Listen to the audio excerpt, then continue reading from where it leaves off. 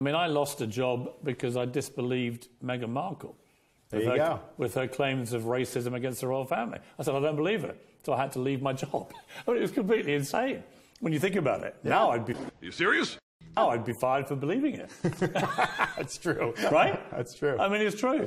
Although, I'll tell you, though, my book beat Prince. You know, his book had come out earlier, #1, and then when I became number one, him off, I know. I was higher than Prince Harry. We're all very grateful. What do you make of those two? Do you have a view of them?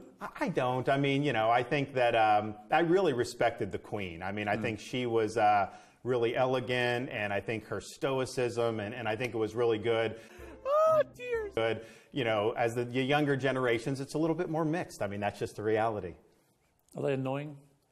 I think for some they are. I mean, look, I'm not involved in that, Malou. I just kind of focus on, but I think for some Americans they can be.